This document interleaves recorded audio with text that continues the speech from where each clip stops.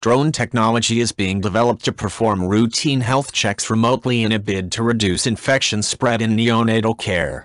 Researchers from the University of South Australia have successfully trialed the use of drones to remotely measure heart and breathing rates in humans aged between 2 and 40 using advanced image processing systems. Sensory Systems Professor Javaan Chahl said the breakthrough drone system initially began as a reflex response to fatalities resulting from problems with electrode instruments or shortages of instrumentation in developing countries. The norm is to stick electrodes on children to measure heart rates.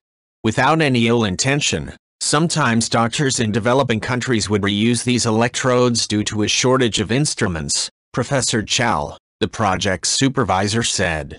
This has led to an infection control problem, where you may move skin infections from one child to the next. So, you can see a need for having a non-contact sensor. Other possible applications include monitoring the vital signs of residents in aged care facilities. The drones don't need to capture what you're doing. The image processing system can simply produce the variables of heart and breathing rate without having to see patients at all or invade their privacy, he said.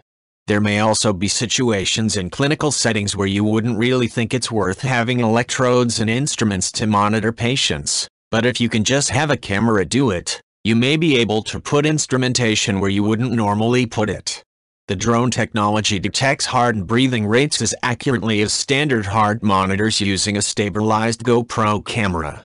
Sophisticated image processing systems then assess the video footage collected on the device and extract the heart and respiratory rates of the person without difficulty. The technology is also being developed to detect vital signs of people in war zones, trapped by natural disasters or stranded in difficult-to-reach locations. The research has been going for about 3 years, but it still has another year to go. It's moving so quickly and we're really trying to explore all the possible options. Professor Chahl said although the drone technologies were capable of monitoring several people in uncontrolled environments, the first goal was to pursue the initial aim of eliminating infection in neonatal subjects. The work with the neonatal subjects is something we are just going through the process of now, he said.